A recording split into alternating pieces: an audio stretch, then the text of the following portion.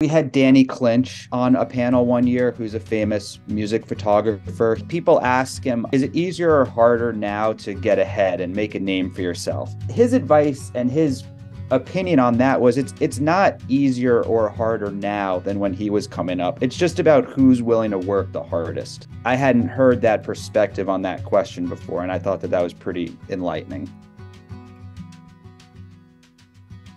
How did the Relix Music Conference come about? We did our first conference in 2017 at the original Brooklyn Bowl in New York, and the idea was to do a conference that was aimed at bringing out people that were more junior and starting off in their professional career. We ended up selling out in our first year. It was a one-day conference. It eventually grew to 2 days the following year, which we've done ever since, and we've successfully always booked senior people at their companies and attracted attendees at all levels. Why should a music professional attend the Relix Conference? We've always covered new and relevant topics in the music and live entertainment industry.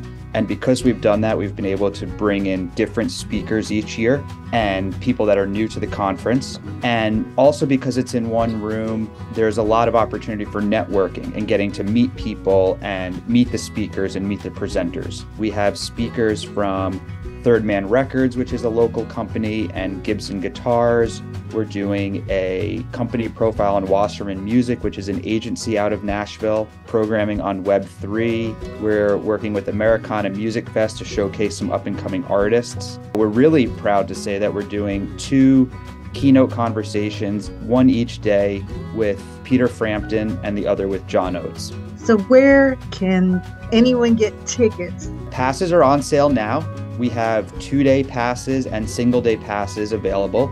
If you go to relixmusicconference.com, you'll see everything there, what the passes include, the full list of programming over the 2 days, and every speaker that is confirmed for the conference, you'll be able to see on our website, relixmusicconference.com.